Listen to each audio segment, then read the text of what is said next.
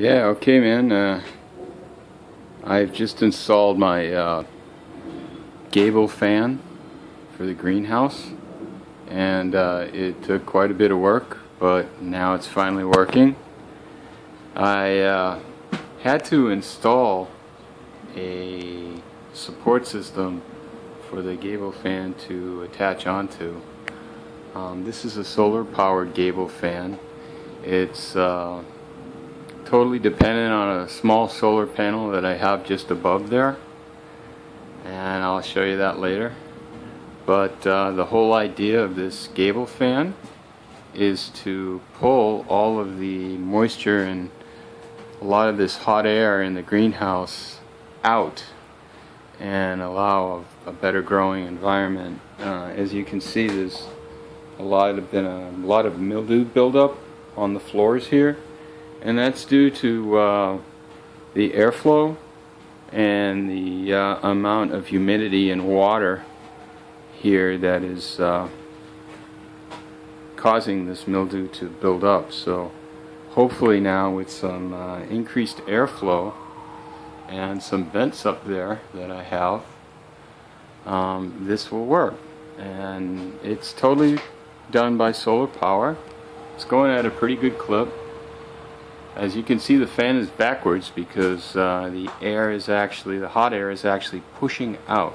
So let's just go in back and see how much of that hot air is pushing out. And just go around the side here. Yeah, man, it's a beautiful sunny August day. Past my rain barrel system here. And this is the back of the greenhouse.